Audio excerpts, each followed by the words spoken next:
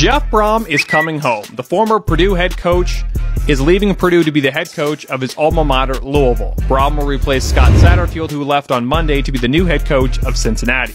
Brohm's contract with Louisville will be for 6 years and around $35 million. The 51-year-old head coach went 36-34 during his 6-year tenure as head coach of the Boilermakers. He also went to 4 bowl appearances and won 3 of them. Brohm played at Louisville from 1989 until 1993 and won the Fiesta Bowl in 1991, where they beat Alabama. He also played in the NFL and XFL, went 15-10 as a starter for 8 years, and was inducted into the Cardinals Ring of Honor in 2006. Before he was the head coach for Purdue, he was the head coach for Western Kentucky, where he went 30-10 and 2 Conference USA titles. Before he was the head coach of the Hilltoppers, he served as the assistant at Western Kentucky and also was an assistant at Florida Atlantic, Illinois, UAB, and even Louisville.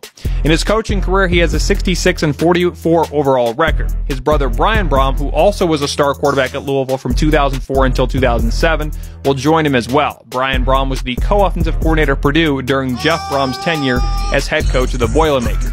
Brian Brohm was the Orange Bowl MVP in 2006, and Louisville finished 6th in the AP poll rankings that year. He will be the interim coach for Purdue in the Citrus Bowl as they take on LSU. Jeff Brohm replaces Scott Satterfield, who left to take the Cincinnati head coaching job earlier in the week. The Boilermakers had a lot of success under Brohm and won the Big Ten West for the first time in school history. In the 2022 season, they went 8-4 and lost to Michigan in the championship game. He had a chance to leave Purdue after the 2018 season, but decided to stay. After Satterfield left, Brohm this time decided to take the job he coveted for a long time.